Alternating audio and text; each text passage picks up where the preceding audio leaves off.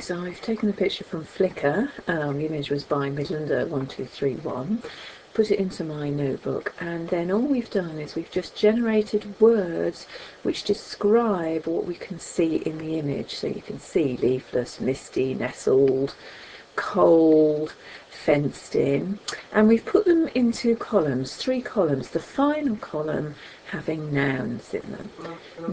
Now all we do is we just run across the columns and we put these words together, because we're working on the principle that Pi Corbett says, that it's usual words in unusual combinations.